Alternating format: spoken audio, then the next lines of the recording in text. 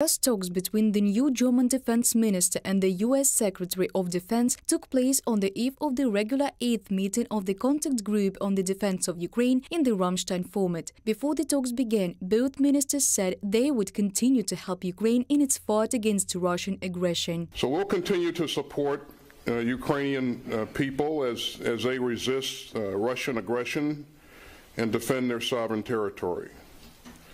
I'd like to thank the German government for all that it has done to strengthen Ukraine's self-defense, and your contributions of security assistance and training for Ukraine's defenders have been invaluable. Experts believe that the Leopard 2 tanks could be the main topic for negotiations. The permission to supply such weapons to Ukraine is required from Germany. Some EU countries such as Poland and Finland have already agreed to provide them in case the German government agrees to such a solution.